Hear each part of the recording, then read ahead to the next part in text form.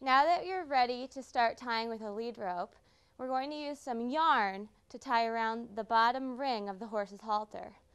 We can then attach the lead rope to the yarn instead of to the metal ring, and that way if your horse gets scared, the yarn will break.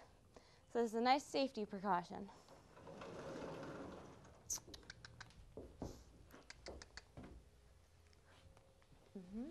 Okay.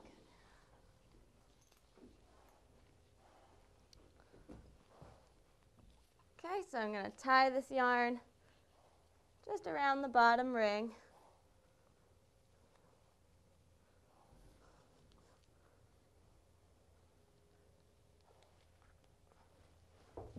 Okay, and then I can attach the lead rope to the yarn.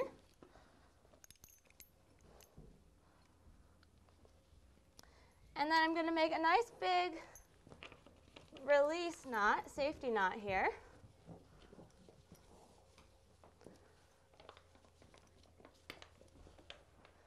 And it's important that we use this kind of knot so that if we get into trouble, we can quickly release.